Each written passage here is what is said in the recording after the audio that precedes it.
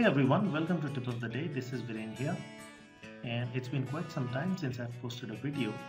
And like always, when I find something new, I always like to share it with you, with all of you. So here I was trying to find out how to insert the tick mark or any other symbol into cells, and I thought let's make a very quick video on that. So let's say you have tasks to carry out, and then you have to track which are the ones completed here. So all you need to do is go to the insert tab, then on the right side go to symbols, ensure that you select windings in this drop down, and then although it says here, it shows here recently used, but let me just show you. This is the place where you will see the tick mark and other symbols.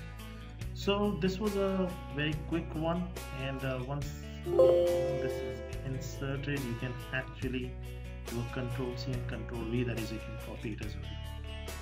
So hope this was informative, although it was a very quick one. Hope you liked it. So don't forget to subscribe. Thank you.